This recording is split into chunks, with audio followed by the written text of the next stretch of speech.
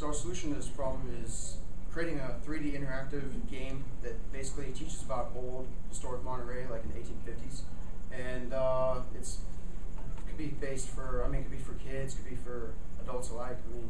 Like ideally we want to make it like a fun, attractive, and visually persuasive game. And I think we've actually done that. It's just, it might be a little difficult to learn, to be quite honest, but it's like, if we had more time to work on the project, I think it would actually become something even greater than it already is. And luckily, there actually is a crew that's doing it. But anyway, it's a great game, and if you want to play it, we can actually do that for you at the poster session right after this presentation. So one of our main goals in making this was to make an accurate representation of any of the sites around Monterey. So to start with, we got reference photos of everything that we were doing. We went into Maya and created 3D models of these buildings, created texture maps in Photoshop for them so that they wouldn't just look like big blank gray boxes. We then created an environment in Unity, imported all of our stuff into there, created sort of a representation of Monterey, terrain, trees, all that good stuff. Then we started to write a story for it, somewhere that the player would have motivation, who their villain is, what their goal is, all that.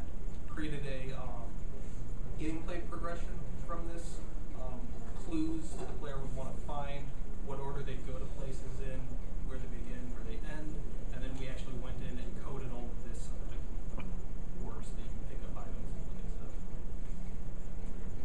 It's a very complicated process. But some of the tools we used for our project included Unity, which is like a 3D game engine. It's also a 2D game engine, which we use both sides. But then there's also Autodesk Maya, which is like a 3D modeling animation program. It's a pretty complex program on its own. But anyway, and then there's another one we used Adobe Photoshop for doing like the textures and editing textures. Like there were some custom-made textures, but then there was also a lot of other ones that were like, I guess you could say borrowed. But basically, we have to make it look good, so it has to be, like do a lot of research and finding all this stuff. You actually have to do a lot of searching. It takes a lot of time. Anyway, we got another program we used was Adobe Illustrator, and that was for doing like GUI elements, which was like, for example, I don't know if you know what a graphic user interface is, but that's like something where like you're playing a game and press like the escape button, for example, and it brings up a menu. It'd be like, I don't know, restart game or options menu, stuff like this. That's all GUI elements. Anyway, that's what we use Adobe Illustrator for. And there were some other tools as well, but those were like the main ones, and they were like basically it. So you may not know it from looking at just the two of us, but we actually had a 5-person team with 3 interns we were working with, and with that many people, teamwork and communication is very important. Being able to delegate tasks, being able to coordinate tasks, make sure that everybody knows what they're doing at any given time. You don't have a lot of overlapping what people are doing. We also learned that game design and development takes a lot of time.